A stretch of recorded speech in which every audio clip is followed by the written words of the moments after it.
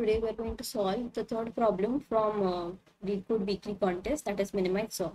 In this problem, there are two positive integers given, num1 and num2, and we want to find integer x such that x has same number of set bits as num2 and the value of x XOR num1 is minimal. Note that XOR is the bit-wise XOR operation. Okay, so we know what are set bits and what is XOR, right?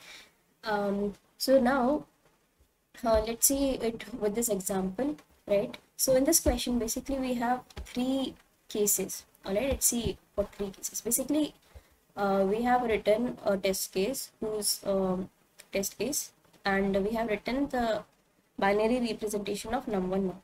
So those three cases are related to num2 and the number of set bits that num2 will have, right? Because x will have number of set bits equal to num2, right? So the first case is that the set bits are equal in num2 and num1.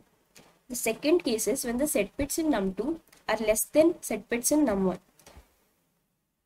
And the third case is when set bits in num2 are greater than set bits in num1.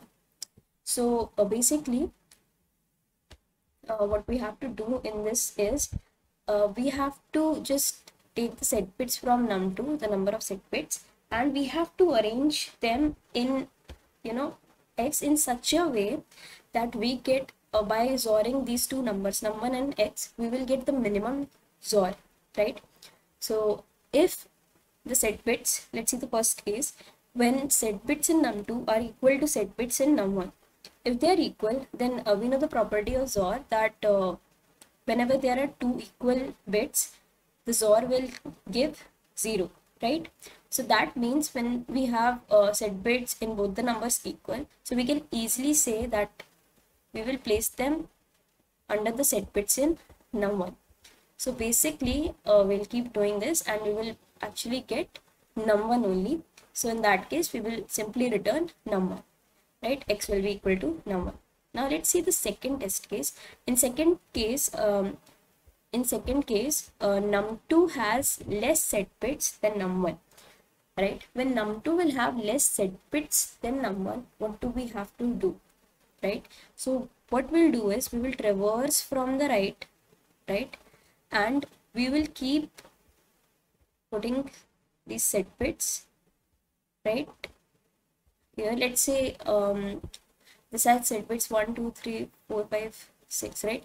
Num1 has 6 set bits. Let's say we have 4 set bits, right?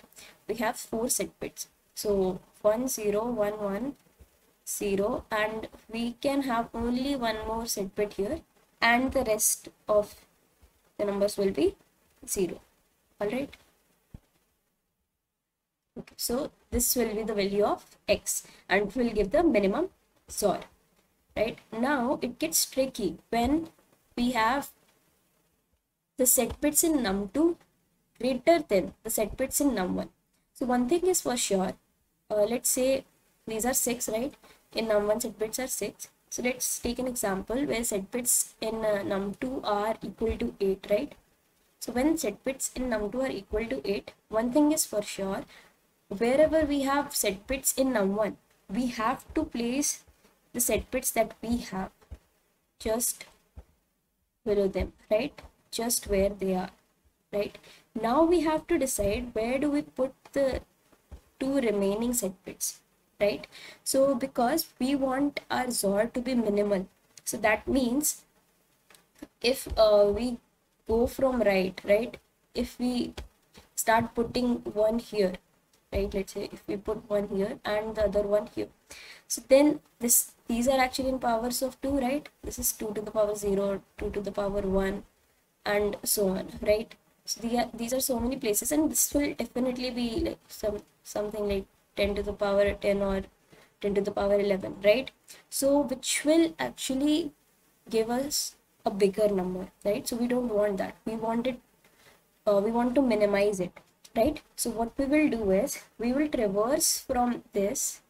For the remaining bit, we will traverse in num1 from the left, and then we'll place the remaining set bits in num1 from the left. So this will be the minimum So this way we will obtain a minimum XOR between num1 and x. So I hope the logic is clear. Let's move on to the code part. So what we have done in the code part is basically we have taken an integer num set bits, right, and we have calculated the set bits in num2. All right. Then we have taken a vector to to store the binary representation of num1. All right, and we have this function which tells wherever there is a set bit, right, at any particular position. So then we have created this vector, and through this loop we are storing all the numbers inside all the binary representation of num1 inside this vector. Then we have taken our integer x, which we have to return, right?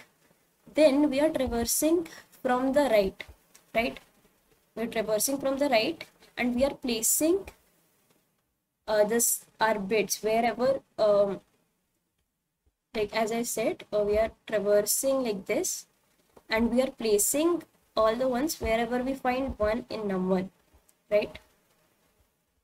Wherever we find 1 in num1. And then after we're done, like after we're done till here, then we will traverse from left if there are any bits remaining. For example, this case, if there are any bits remaining, we will traverse from the left and we will fill 1 wherever we find 0. All right, so that is what we have done here, and then we have returned x.